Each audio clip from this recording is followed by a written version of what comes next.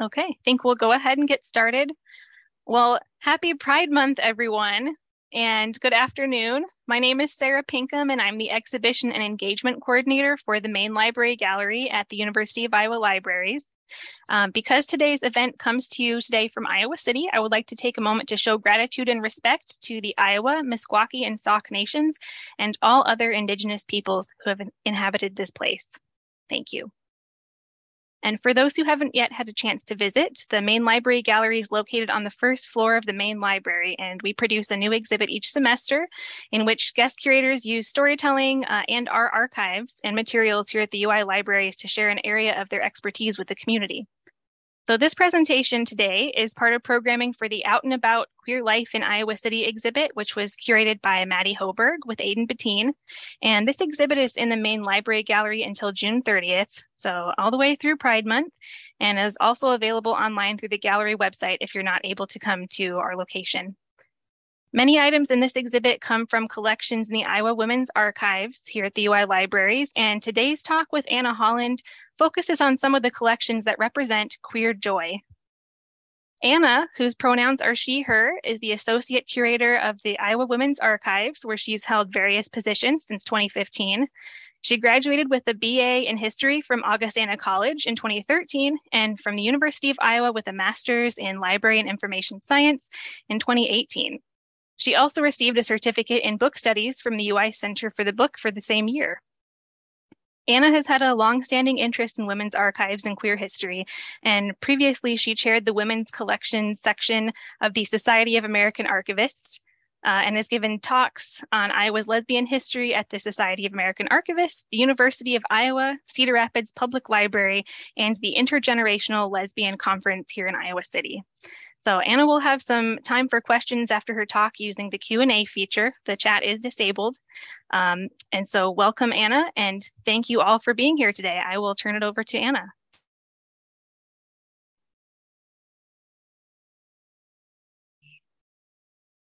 Hi, everybody. I'm Anna Holland, the Associate Curator of the Iowa Women's Archives, and welcome, welcome, welcome to Queer Life, Queer Joy, and the Archival Value of Happiness, this beautiful first day of Pride Month. The Iowa City produced journal, Common Lives, Lesbian Lives, had a practice, which some of you may be familiar with from other contexts, and some of you may have seen in the current exhibit, Out and About Queer Life in Iowa City. Each article, artwork, or poem included a brief biographical statement about the author's identity that helped readers understand the context of the piece.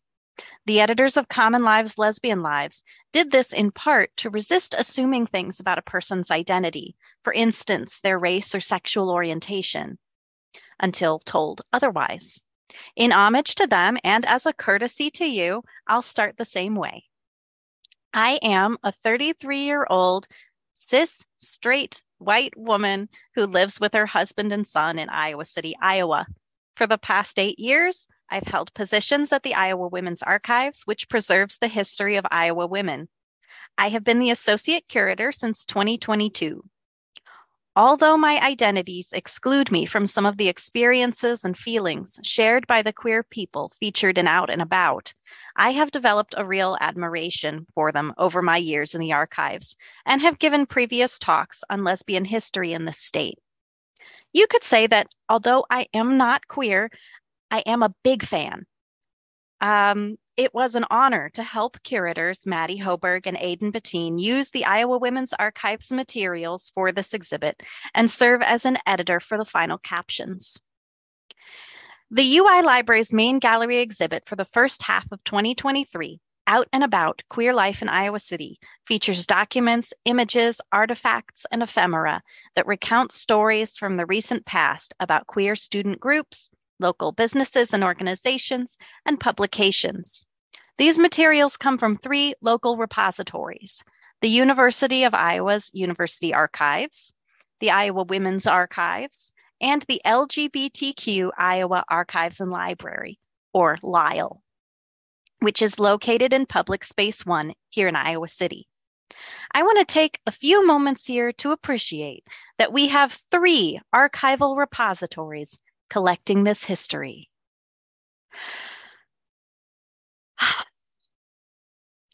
That would not have always been the case. Why? Well, for a long time, it wasn't thought to have archival value. When I tell people I'm an archivist, the number one response I get is, "What is that?" Or if they do know what it is, their understanding comes with some assumptions like, "It's really dusty in there." It's not. Or, "I wear Mickey Mouse gloves all day." I don't. Or, "Everything ends up in there." Some people will call me at the Iowa Women's Archives and expect that they can name a woman from Iowa and I'll just look her up. But actually, only a sliver of what we as a society produce is preserved in an archives. That sliver is made up of what people choose to save or can save, what archivists choose to maintain, and how they describe it. The idea of archival value is what guides archivists' part of that equation. Archival value, according to the Society of American Archivists, is the ongoing usefulness of significance of records based on the administrative, legal, fiscal, evidential, or historical information they contain, justifying their continued preservation. But isn't that some of that kind of subjective? Well, yes. And that brings me to another assumption about archives, that they are neutral vessels of history, full of simple facts waiting for interpretation. This is not and has never been the case. Early archives, all the way back to ancient Greece, were set up to preserve the records of those in power, the decrees of politicians, laws, business transactions. This made sure that those in power, usually meaning landed men, made it into the historical record, and women, common people, minorities did not. This continued to be the case centuries later as the United States set up its first public archives in the early 20th century. The first 2 state archives were established in Alabama and Mississippi in 1901 and 1902, respectively. The early history of the Mississippi State Archives, as told by archivist Randall Jimerson in Archives Power, Memory, Accountability, and Social Justice, was a shameful example of how one archivist can influence what makes it into the archives. Mississippi's first state archivist, Dunbar Rowland, proudly elevated Confederate history and white supremacists well above other collecting priorities, despite recommendations from the state's historical commission that the archive should cover all aspects of Mississippi's history, including its Black population. As a result, countless possible collections covering Mississippi's early history were lost, having never been preserved in the first place. In the same tragic vein, our country's queer history has passed, much of it without ever having been collected. However, in the past 50 years, there has been an exponentially growing movement among archivists to first acknowledge that their profession is not neutral, that they must make decisions that have a bearing on what is saved and accessible to historians, and to course correct by collecting histories of people whose lives may originally have been lost to time. In 1970, Howard Zinn, who you may know as the author of A People's History of the United States, spoke at the annual meeting of the Society of American Archivists and issued a call to the profession to abandon the pretense of neutrality and to collect the history of the common people. In a follow-up article for the Midwest Archives Conference, he detailed examples of archivists of lavishing attention on rich men, white men, military men, while ignoring, quote, the poor, the obscure, the radicals, the outcasts, movements, and living events, end quotes, such as the civil rights movement. He then charged archivists with compiling a whole new world of documentary material, the lives, desires, needs of ordinary people. Although Zinn didn't make an immediate large impact, archivists, librarians, and other informational professionals continued to talk about it. By 1983's Society of American Archivists meeting, historian and Minnesota State Senator Alan Speer told archivists that, quote, the concepts of neutrality and objectivity are impossible to achieve, and more often than not, smokescreens to hide what are really political decisions in support of the status quo, end quote. The argument against neutrality and for collecting resources about marginalized people came against a backdrop of the rise of Black history, women's history, and, as Zinn popularized, the people's history. Archivists supported these developments by expanding on the way they determined archival value to include collecting papers that provide a fuller picture of society. Repositories like the Iowa Women's Archives and the LGBTQ Iowa Archives and Library grew directly out of this way of thinking, becoming what is called activist archives, collecting the papers and records of people who were traditionally underrepresented and trying to prevent gaps in the historical record from persisting is built into our core. This belief in the non-neutral archive and the conviction that archivists should interrogate their biases towards the powerful has resulted in, for instance, a university archives that collects not just the records of offices and officials, but of student groups like the Gay Liberation Front. The value of queer stories like this is archival value. Come on. In Out and About, there are plenty of examples of pride events.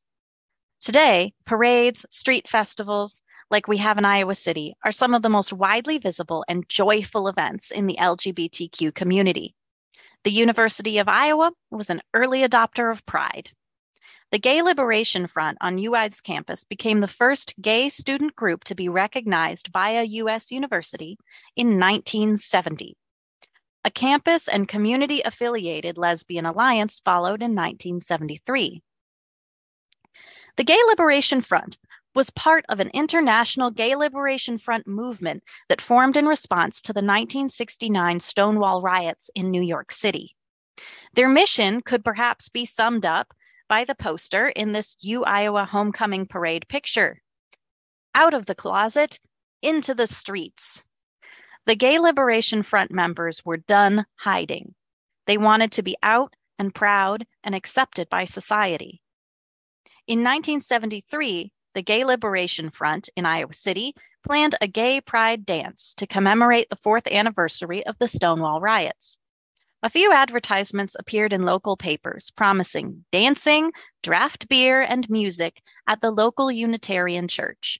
And coverage suggested that people from across Iowa and even out of state would attend the event. Joe Rabinold, a local documentarian of gay and lesbian life in Iowa City, saved newspaper clippings about the dance and the fallout. The night of the dance, nearly 100 people packed the hall of the Unitarian Church. There was dancing, beer, and music as promised, and then 3 state liquor agents with a backup force of highway patrol troopers, city police, and county sheriff's deputies raided the dance, confiscated 2 kegs of beer and about $12. And they charged 2 men, Gard Roper and Lauren Rodewald, with bootlegging and sale of beer without a permit. It was an enraging echo of the police raid that inspired the Stonewall riots the event was meant to commemorate. Thanks to Joe Rabinold, who initially sensed the archival value of this queer story and the continued preservation efforts of the Iowa Women's Archives, who sought out the papers, we can see the continuation of the story. The Gay Liberation Front was not at all cowed. Their spokesperson, Glenn Kellogg, wasted no time in talking to journalists and accusing law enforcement of harassment. That story stuck.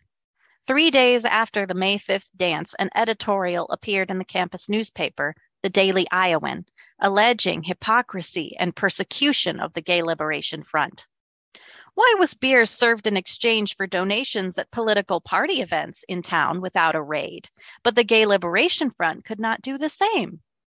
The author said, quote, it is hard to believe that the anonymous tip came from an outraged citizen who considered a kegger to be a criminal offense. It is not hard to believe, however, that Mr. Anonymous did not care for the sexual preferences of the people attending the party or the religious preferences of the Unitarians, or both, end quote. Articles followed the next day in the Iowa City Press Citizen and the Des Moines Register, both questioning the equal application of the law in this instance. The Gay Liberation Front kept the story in the news all summer. They formed a defense fund for the arrested men through student legal services and threatened lawsuits against Iowa City and Johnson County. Even local politicians got involved. State Representative Arthur Small asked the State Commissioner of Public Safety to explain the apparent double standard involved in the raid. After months of concerted activism, all the charges for both men were finally dropped on August 30th, 1973. Guard Roper was quoted as saying, "The courts have protected me against harassment.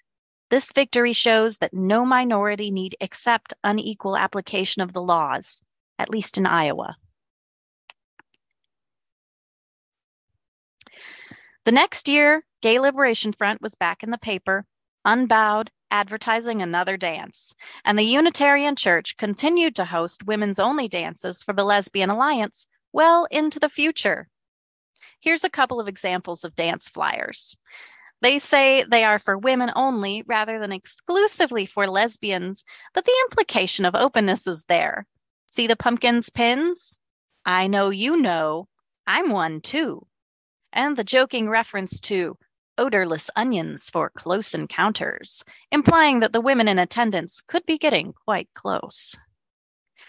This story and the newspaper clippings that contain it have archival value. It has ongoing significance based on evidential and historical information it contains, justifying its preservation. This story about the Gay Liberation Front in Iowa City tells us how far the Gay Liberation Front has spread, what kinds of activities it engaged in, and what attitudes and harassment brought it to life. It also has value in showing how much things have changed. We can read this and see a nascent human rights movement and extrapolate from this one instance how much work it took to make the national changes we see around us today. Now we see the results of the risks taken by the people who organized and attended the dance. Would the Out and About exhibit exist in the same world that raided the 1973 Gay Pride dance? We can also draw parallels between the discrimination the Gay Liberation Front faced and the ongoing struggle of today's LGBTQ community. But there's something besides discrimination and struggle that they have in common too. Did you see it? I see it in the flyers and advertisements. It's queer joy. A thread of happiness runs through the queer stories collected in the archives. And that's what I'd like to turn your attention to next. Have you heard of queer joy? The phrase has been popping up online and in pop culture over the past few years. There's a multimedia queer joy project, a queer joy podcast, queer joy Instagram accounts, and thousands upon thousands of hashtag queer joy posts around social media. The phrase has been centered in publications as diverse as TV Guide and Parents Magazine. So what is it? Where did it come from? And does it too have archival value? Queer joy probably owes some of its lineage to the slightly older concept of Black joy. Both are situated in the activism of the 2010s. Writer Cleaver Cruz founded the Black Joy Project in 2015, centered on the idea that choosing joy amid an oppressive society is a resistant, regenerative act. In an article for Vogue by Shantae Joseph entitled "What Black Joy Means and Why It's More Important Than Ever," Cruz says, quote, "Amplifying Black joy is not about dismissing or creating an alternative Black narrative that ignores the realities of our collective pain. Rather, it is about holding the pain and injustices we experience as Black folks around the world in tension with the joy we experience in pain's midst. It's not or it is about using that joy as an entry into understanding the oppressive forces we navigate through as a means to imagine and create a world free of them. End quote. Creation and imagination seem key in expressions of Black joy, examples of which include humor, laughter, art, and dancing, even during heavy events like a 2020 Black Lives Matter protest in London that included a spontaneous and widespread rendition of the electric slide. Similarly, queer joy exists in tension with ongoing struggles and oppression and frequently embraces creative expression. In one poignant example, we have this 2002 zine, Camp Trans. You can see the little aviator on the cover, advertising that the camp has been fighting anti-trans policy since 1992. The specific policy campers were fighting was trans exclusion from the Michigan Women's Music Festival. Amid discrimination, trans women and their allies found joy and camaraderie in creating a small community in the camp and a zine to go with it. While the zine covered the crisis at hand and made the case for the music festival's policies being unjust, it also included images of happy trans people and a bit of humor about reusing hormone vials, which you can see on the slide. If anyone needs a fishing bob, Camp Trans has you covered. Queer joy doesn't have to be tied to specific instances or struggles. In fact, it has many dimensions. The podcast Gay-ish dedicated its June 2022 episode to queer joy. In it, the hosts discuss how the phrase has come into prominence in the past few years, mainly since the pandemic, and cover a few possibilities for definitions. One host looked to Matthew's Place, an online forum, and found a quote from Sassafras Lowry saying that queer joy is like an inner pride parade every day. Here we have an excellent image of an Iowa City Pride Parade years ago with Sandy Pickup and Jeffrey Palermo as the couple from American, in parentheses, lesbian Gothic. A really close look at the poster on the side of the truck reveals a possible chant, he, hey, hey, even farmers can be gay. Classic tongue-in-cheek Iowa pride float. To go back to our inner pride parade, imagine queer joy as the feeling they had when these women were building this float and riding in it. Of course, the Gay-ish podcast conversation goes on. The idea comes up that queer pride is not totally the same as queer joy, and queer joy isn't necessarily even the same as pleasure. It should be more existential, long-lasting, fulfilling. A couple of examples of this sort of satisfaction might be found in the lesbians of the Iowa City Women's Press and the journal Common Lives, Lesbian Lives. Founded in the early 1970s, the Iowa City Women's Press was the only lesbian-owned and operated press in the Midwest.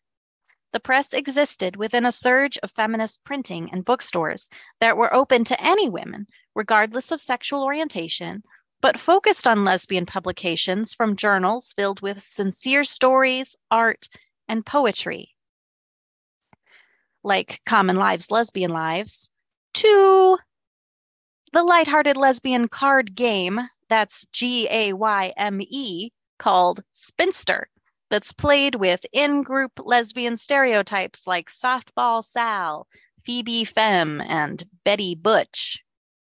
The women at the press in the previous slide doesn't look ecstatic, but she does look satisfied.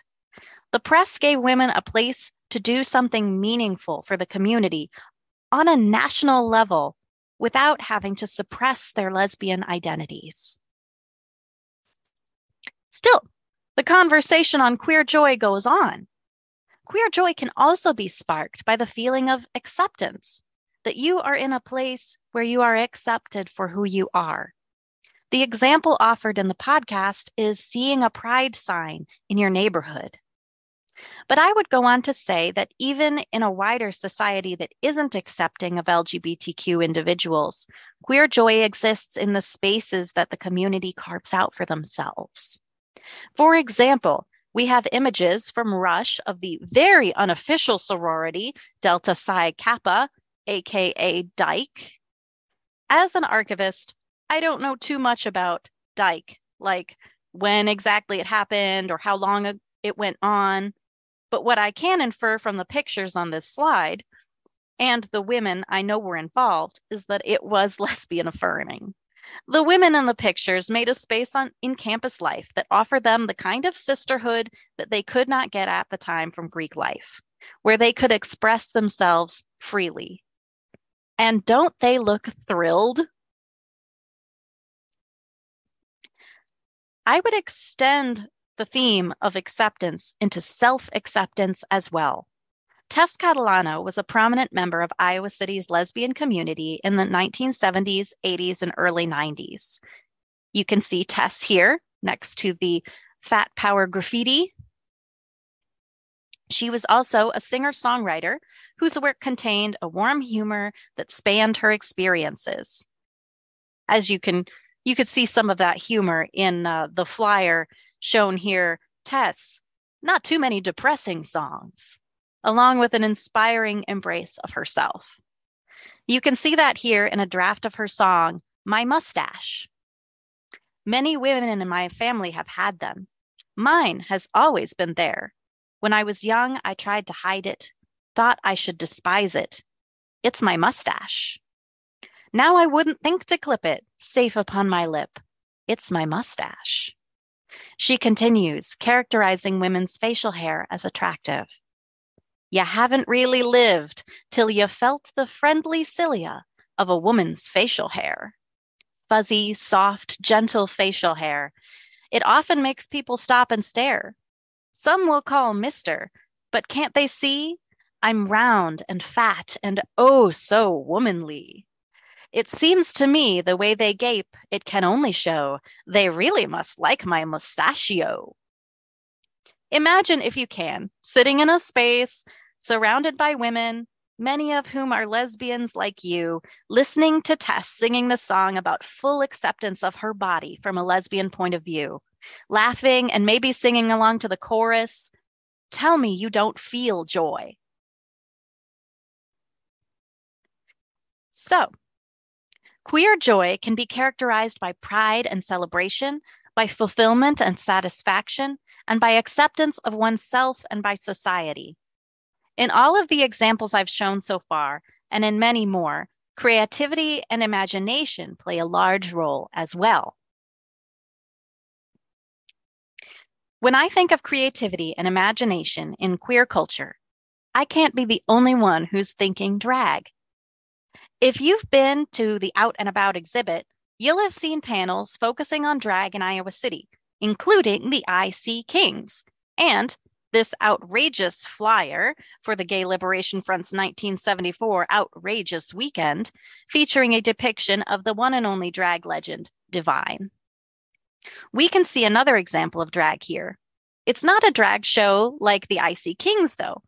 It's a 1975 all-woman production of Shakespeare's Taming of the Shrew. Auditions for the production were advertised in the first issue of the Lesbian Alliance's newsletter, with a note that the group was very excited about the possibility of a woman's theater. The Taming of the Shrew centers on the battle of the sexes, and as you can see, the cast members chose to portray the male characters as men. This allowed them to get creative with gender and appearance in a way that they couldn't do in public, collectively imagining a world where they could woo other women on stage and step into some of the juicier male roles in Shakespeare's plays. Their faces and costume belie excitement, confidence, comfort, and of course, queer joy.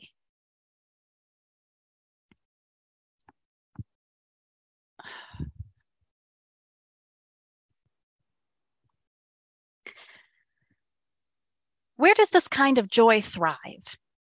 I referenced one type of place earlier, ones that are safe and accepting of LGBTQ+ identities.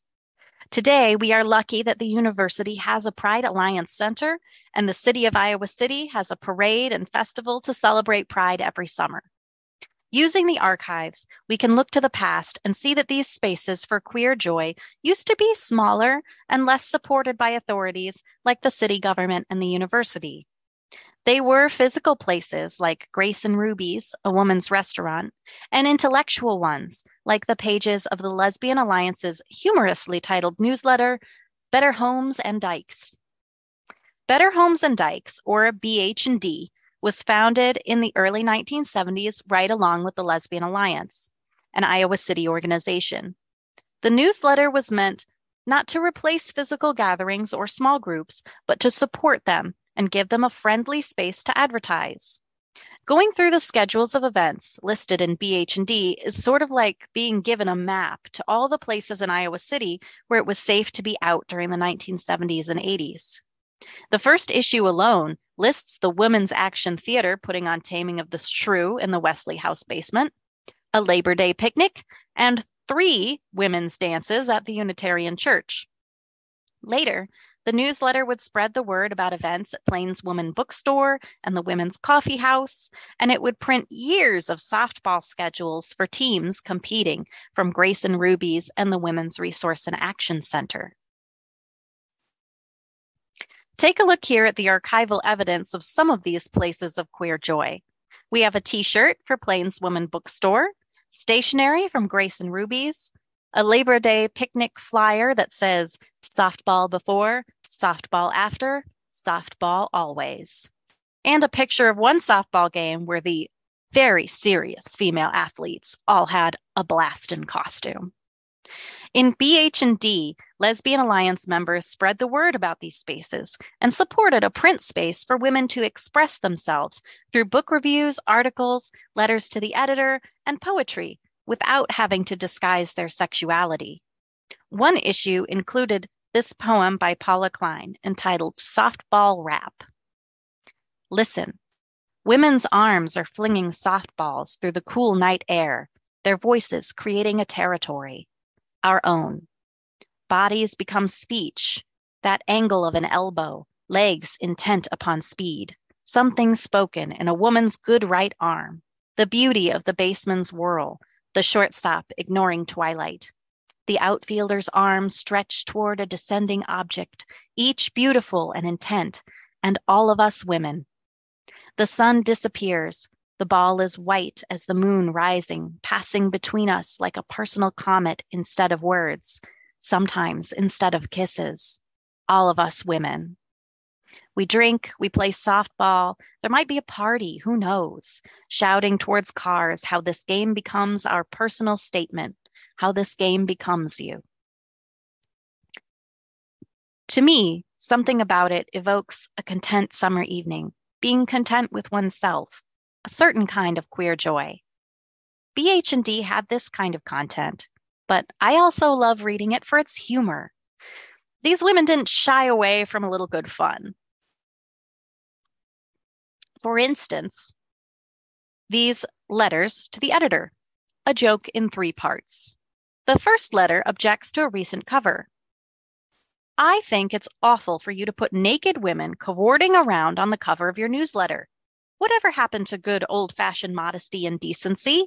Why do you assume that just because we're all out revolutionary right-ons that we want to see unclothed bodies on the cover of our paper? The second letter says, whatever happened to the pictures of naked women cavorting around on the cover of your newsletter? I miss them. And finally, dear readers, because of a lack of letters from you giving us your opinions and problems, we may soon be forced into making up our own. The editors. I think perhaps they started making things up before this was printed. Don't you agree? Queer joy can also happen in the tiniest spaces with just 1 or 2 people. Here we have Kittredge Cherry and Audrey Lockwood, who met as students at the University of Iowa their freshman year. Kit and Audrey created their own little space for queer joy in their relationship with each other. A photo book the two produced in 2016 commemorates their 40 years together and has pictures of joy after joy.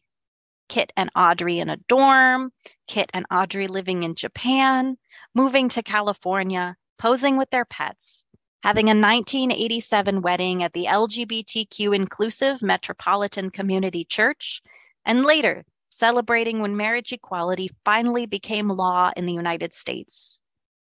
You could look at this couple's story as one of strife, struggling together against a world that didn't want them to be out. And that would be true. But their happiness is also true. And thankfully, we have the archival evidence. All of this happiness, the newsletters, the drag, the softball games and dances, the lives of one couple, have archival value.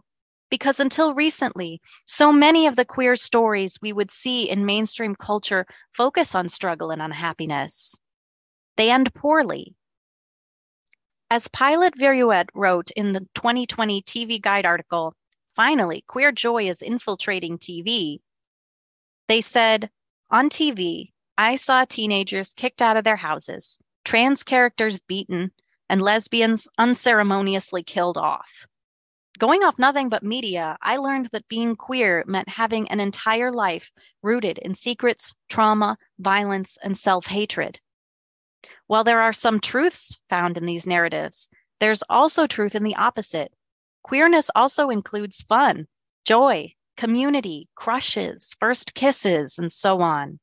But for a long time, it seemed like television wasn't aware of this, or at least didn't care enough to show it, which is why it's been wonderful and affirming to see happier, funnier, and more casual portrayals of queerness on television lately." End quote. People should see the same kind of balance between happiness and difficulty in the archival records as we are starting to see in popular culture. Like our favorite TV characters, average LGBTQ plus people in Iowa have complex lives, including creativity and joy. And here's a few of them. This is a Halloween dance found in the Carla Miller and Jean Bott papers. Miller and Bott saved dozens of photos of Iowa City's lesbian community in the 1970s and 1980s, doing ordinary things. Some people might say they are not a big deal. Others might say, as Randall Jimerson did in his book Archives Power, that they, quote, "convey essential meanings about people's lives, hopes, and aspirations," end quote. Or, as I'm about to add, they convey queer joy. According to the hosts of the Gayish podcast, a great way to center queer joy in your own life is learning about queer history. Learning about queer history can be inspiring and assure people that they are not alone. Likewise, we've learned that feeling acceptance from society can spark queer joy. Having queer history available and being included in our social memory through archives and books and art can provide that sense of acceptance and joy. So, collecting and preserving queer joy creates more queer joy, which can produce more creative expressions of queer joy to collect in a self-reinforcing cycle that will benefit us all into the future. Now, maybe this sparked queer joy for you. Maybe you saw yourself here or someone like you, or maybe you didn't. You might be asking, where are the non-binary people? The trans people? Where's the intersection of race and sexuality? Well, as our exhibit notes, we don't have everything, and we recognize that that is a problem. Although we can preserve only a sliver of what humanity produces, I believe we have a duty to try to preserve humanity in its diversity as best we can.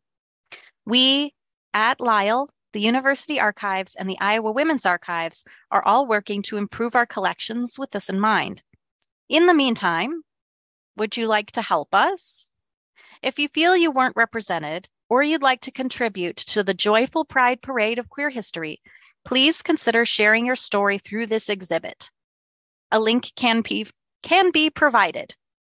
And with that, always remember, queer joy has value here. Queer stories belong here, and happy Pride Month.